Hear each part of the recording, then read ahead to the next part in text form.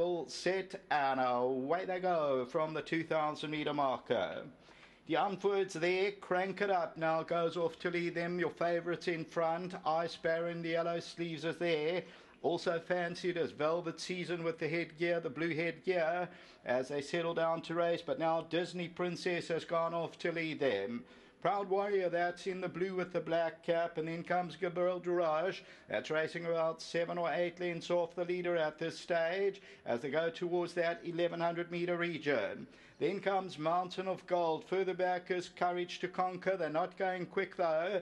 Further back is Lamberti and then De Antwoord and Jumping Castles in the back seat. They stretched out now 12, 13 lengths as they move towards that 1000 meter region. So as they go towards that 1000 meter region, the leader is Disney Princess by a length and a half. Velvet Season is second and Ice Baron, the red cap, is on the outside. The favourite, Crank It Up, is at the rail with the red sleeves, only 3.5 lengths off the leader. Then Gabriel Durache is further back in the run. Proud Warrior, the blue with the black cap. Along the inside, Courage to Conquer is getting a bit of encouragement with Mountain of Gold, about 7 or 8 lengths off the leader at this stage. And then comes Lamberti and De Antwoord with Jumping Castle, 10, 11 lengths top to tail. Got to turn for home, and Velvet Season's the leader. And now Crank It Up comes off the rail, is coming around them with the red sleeves and Ice Baron, the three fancied runners now as they turn for home. Velvet Season the leader, Crank It Up, and on the outside is Ice Baron. Down the inside is Proud Warrior. Crank It Up and Velvet Season past the 200. Ice Baron's trying to make a race of it. Velvet Season and Crank It Up, nothing between the two of them. Crank It Up and Velvet Season, who's going to give in first? Velvet Season and Crank It Up, eyeball to eyeball, there's nothing in it. Velvet Season's finding more though. Velvet Season 1.5, Crank It Up second. Third place, Proud Warrior and Gabriel Durache.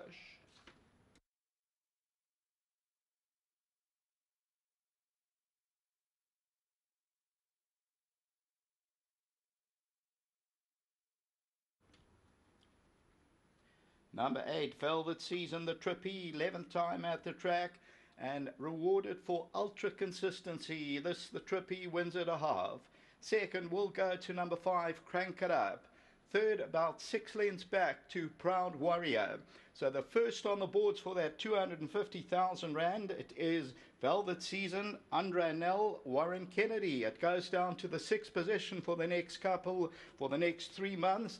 And each individual, the horse, the rider, and of course the trainer, they get that 250,000 Rand Hollywood Bets Greyville Gold Circle. So if you look at this race, there were 11 runners. So the winner will claim that 11 points. Second will get 10 right down to the last place horse. Tote favourite was number 5 though, and it was Crank It Up. Very much a favourable result until the running of the second race. Starts off our PA, back to the studio.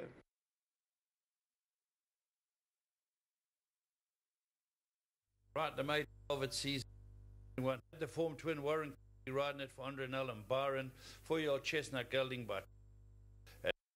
Right, welcome back to our winner's box, and I've got Byron with me. Your name is Byron. Byron, well done, and had the form to win, but there was always dangers in the race. Yeah, of late the 3-year-old seems to be having his number, and he's got into winning positions, but he's just really thrown in the towel, and then seems to run on again when the race is over. So he's been a difficult customer, but full credit to Warren, he got stuck into him, and the number's up for us. Yeah, that's right. You've got a couple of runners during the day. What do you think? Yeah, some competitive chances. The one in the next must have a chance, a bit stiff last time, and then the filly after that in the third race also, she's not reliable, but on her well-being she should run a nice race. Races 1, 2, 3 basically. Yeah, pretty much. Walden's was Platinum, she's just watched, and she's very happy with the win, and obviously to Andre and guys at La Plaisance, well done. Well done, Warren, good job. Thank you. Right, we got the winning rider, Warren Kennedy. Well done, Warren, a good start today, get the points on the board. And we're just talking, Kevin and I, you said you didn't have a winner yesterday, but it looked like a great day. Yeah, look, Summer Cup, it was a great day, you know. Bar the little hiccup we had, but racing went ahead and it was fantastic. It was a great day. Big crowd, love entertainment, great racing. Excellent. Well, you're back down, knuckling into the form you've shown in Natal for the last few years. This looked the battle supreme, and I thought at the 150 you might just be edging. Yeah, look, I think I've got a little bit of run. That's what saved this horse's day, you know. I've watched his replays. He looks to just get a bit one pace and turn it up slightly, you know, going down the straight if they get to him too quickly. So I set him alight going through the 700s left, and top of straight I belted him got him to top gear. So Anton didn't get to me very easily. He got to me battling, and this horse fought him off all the way to the line. So it's not that he's chicken-hearted.